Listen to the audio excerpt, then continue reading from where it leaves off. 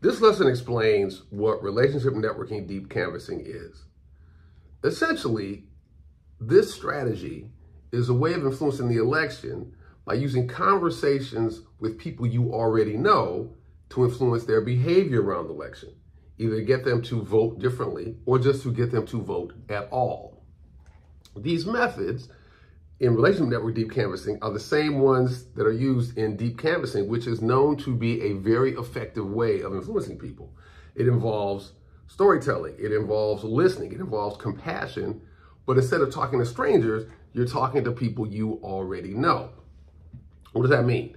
That means that you don't have the nervousness of knocking on doors or calling people up or the anxiety of that, but you also have to control your expectations and you have to get hold of how you feel about the baggage you might have with them in order to make strategic choices that are going to influence them. Now, one of the good things about this is that you can use this method to catch up with people. You can create a process what we will describe where you catch up with people in your life, where you reconnect with people you like but haven't really gotten to know, to create a conversational space where you use these methods. But you need to learn how to control yourself and how to make strategic choices as you are doing that, and we will give you guidance about that.